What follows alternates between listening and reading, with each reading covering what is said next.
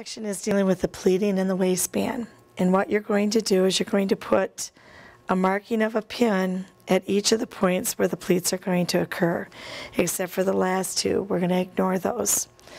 So we're going to put a pin at the base of these at the bottom. And the arrows are going to tell us the direction that those pleats are going to actually lay. So the width of your pleat is going to change according to the size of the pleat that you're making.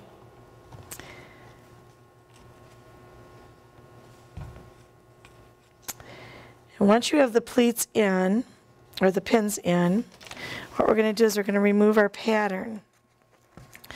And you want to just kind of break that through the paper so that the pins stay in the fabric.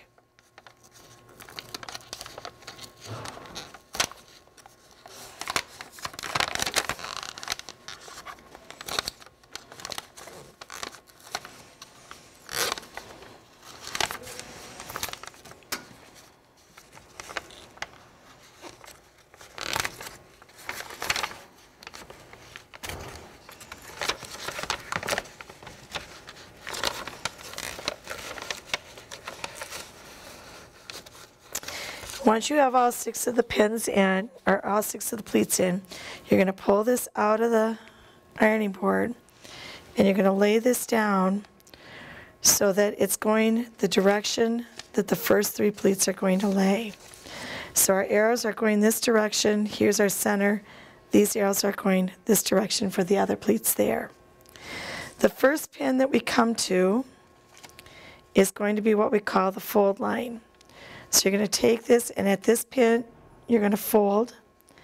And the second pin is what we call the lay down line. And you're going to lay that pleat right at that pin and put your pin in to hold it. So again, first pin, you're going to fold. Second one, you're going to lay it down and then pin it in place. We'll go to the third one, and the same thing's going to happen here. We can pull those other pins out. And there's a couple things about pleats you want to make sure that you're not going to do.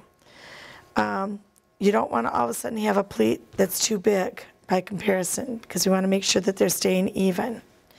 You want to make sure that your pleat isn't crooked up here at the top. We want to make sure that that lays straight. And you also want to make sure that they're equal distance apart. Like, we don't want to put a pleat over here and have it all of a sudden have a big span. So you have to be real careful that you follow where your pins are, the fold, and then lay it down.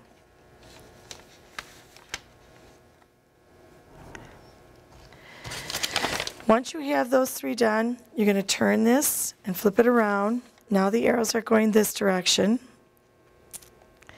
And what we're going to do is we're going to fold again, first pin, lay it down for the second pin. Fold on the first one, lay it down on the second one, put your pin in.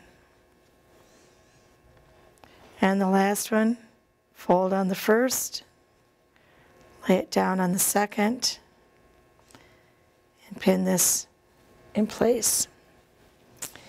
Once you have your 6 pleats in, we're going to take our iron, and you're going to iron this just lightly across the top of here.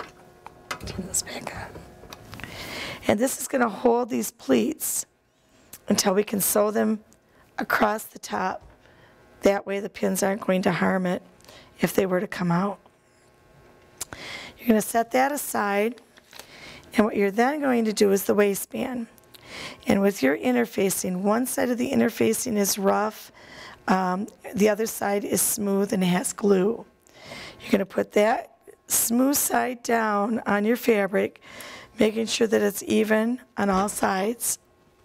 You're going to take your iron, you're going to iron this on.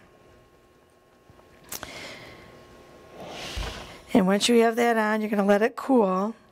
And that way it's going to be attached to the fabric.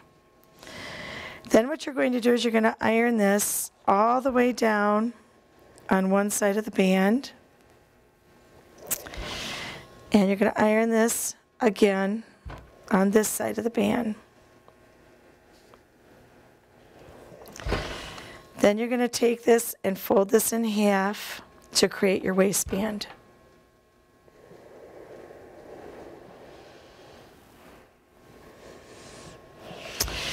Once you have that piece all ironed and your pleats, you're ready to go to your sewing machine.